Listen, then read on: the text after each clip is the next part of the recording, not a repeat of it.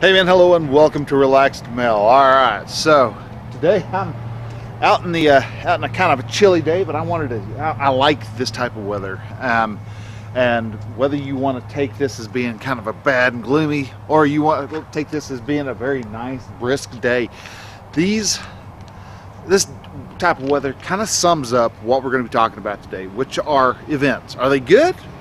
Or are they bad? Or are they something completely different?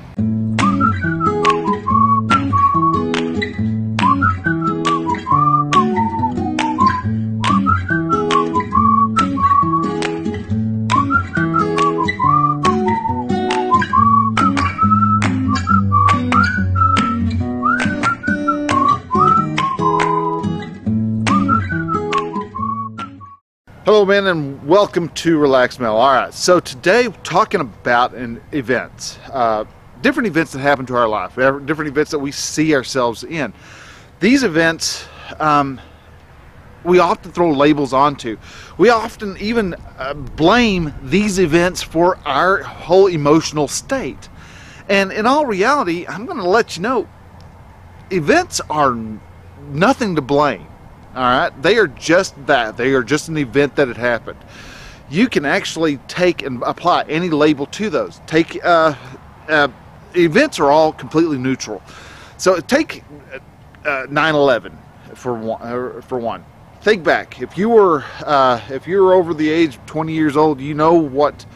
You may have a good or a vague recollection as to what 9/11 was about, how you felt. Where were you when the towers were hit? Most people here in the U.S. would probably say 9/11 was a bad event. It was a terrible, horrible, no good, awful event to experience. I, for one, feel that way. But that event actually has two different sides, because you look at the radicals over in the Middle East. They were jumping up and down and celebrating and saying that it was a great thing. It was an awesome thing. Look at Pearl Harbor Day. Again, we thought it was a horrible, terrible thing. Japanese thought it was a great success. They got a lot of our ships. The events in our lives, all that they really do is they trigger thoughts. So if you are, you go to a movie, say. You went and saw Star Wars: The Last Jedi. A lot of us nerds stepped out of there going, "Oh my God, that was a horrible movie." There are some people actually walked out there and goes, "Well, that was actually a really good movie." Movies show that you and a friend can be in the same place at the same time, watching the exact same thing, and have two completely different reactions to it. And that is because the event of watching that movie depends on your thoughts, on what thoughts that event triggered. So if you bring up, so you can experience anything you want, and say it's a car crash, you can actually be in a horrible, terrible mood. Oh my gosh, you've done all this to me, and how could I have, this car crash is one of the worst things that ever happened in my life. I have no more car. You could be as dramatic and overproduced as anything you wanted to be. Or you can actually take and change that whole line of thinking. Look at that event, put a completely different label on it, and go from at a different angle completely. Now, to be as vague as possible, because I'm just as vague. I don't know why I'm being vague today. Each event that you come across is nothing more than a learning experience. You have say your child takes a crayon and draws on the wall. Alright, that could be a perfect rendition of the Mona Lisa, and most adults and most parents, especially if you're renting a house, are only going to be losing their mind, going, "Oh my God, what are you doing? We've lost our security deposit now." I mean, you're thinking of all these horrible things, not stopping to look at, "Oh my gosh, that's a really great picture that you just drew." Events in our lives, like I said, are completely contingent upon what our thoughts are. So you can look at different events, and How you respond to those events depends on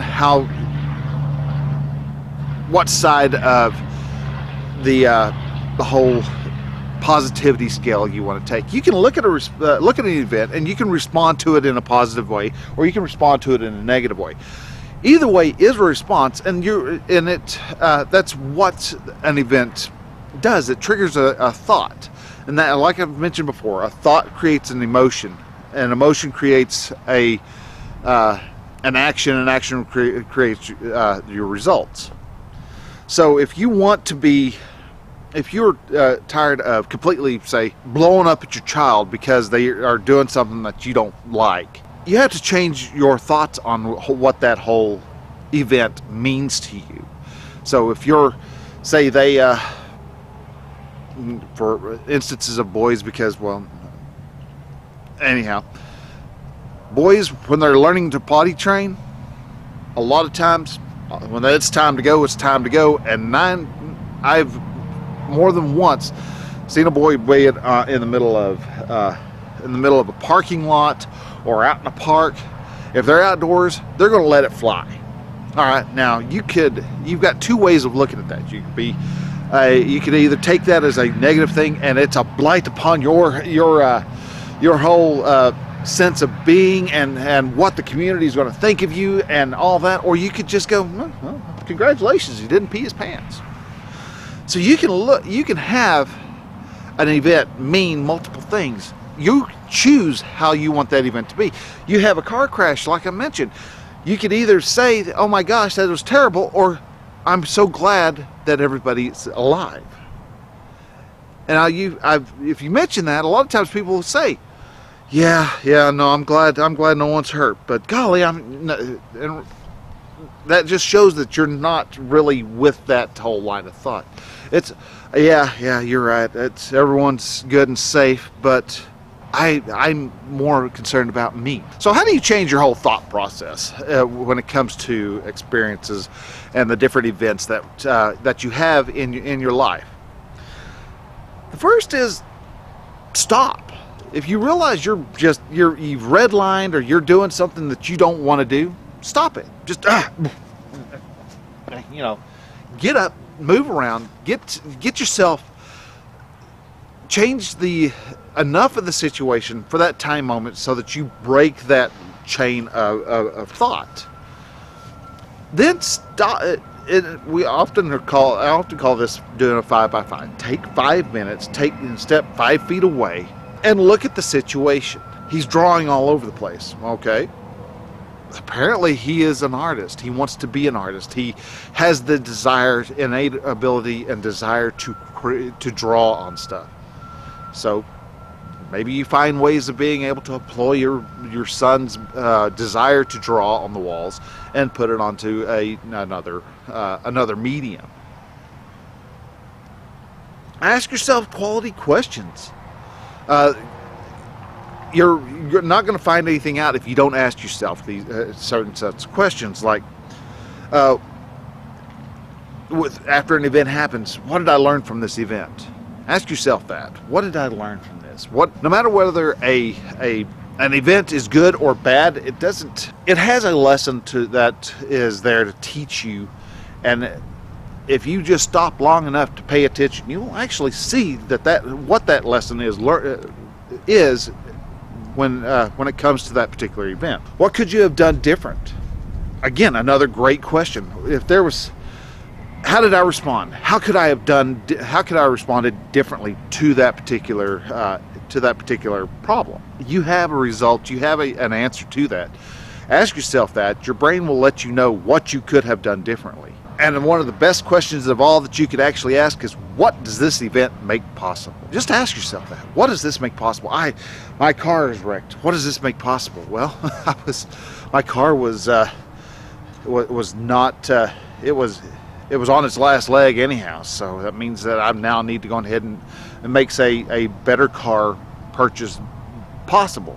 Now you can cry like, well, I don't have the money for that. Well, no one really does at the time.